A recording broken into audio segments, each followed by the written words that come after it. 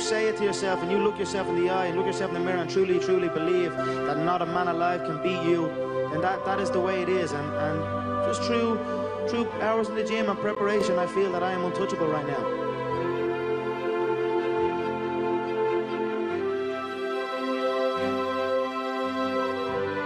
Everything I do in my life is related to this. I don't do nothing else if it's not got to do with fight. You know what I mean?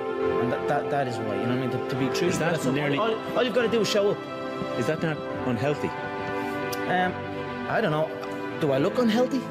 Take a look at this physique. I'm in phenomenal shape, in body and mind. To me, what's unhealthy is living an unhealthy life.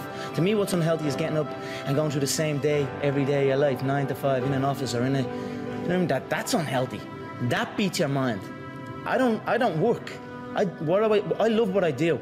And that's why I'm doing what I love. You know what I mean? That's why it's become a career for me, because I love it.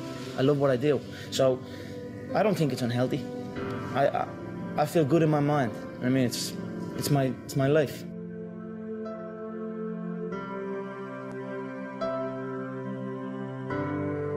I'm enjoying the fruits of my hard work. Nobody works harder than me inside the octagon, outside the octagon. I am a workhorse, so I'm going to enjoy the benefits of this life. I'm going to get myself a big mansion in Las Vegas. I'm going to get the soft top cars. I'm going to bring my whole team out. I'm going to spoil them and give them this life.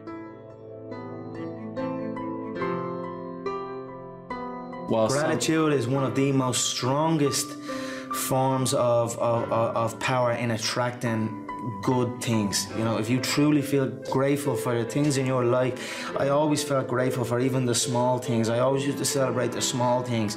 Now I might be celebrating the bigger things, but I always celebrate every little good thing that would happen to me in my life. Even before I had any kind of money or any of that, I would celebrate and I would feel grateful for it, and it just gave me more. And this is exactly the same thing that's happening right now. I still remain grateful, and more comes. I knew I was going to prove to people that I'm a true fighter. It doesn't matter who it is. I show up, I'm a professional, I come in here and I fight, and I'm confident in my abilities. I just honestly want to say thank you to my team, my family, everyone that's come up with me, because it's a tight circle, and the Irish people that support me. I swear to God, I've done this for us. I've done it for us. I wouldn't trade this life for anything or anyone. Like Lorenzo said, it's about going from here to here to here to here, and that's where I'm going. It's round in circles up, so it will continue to get bigger and bigger and bigger until I am finished.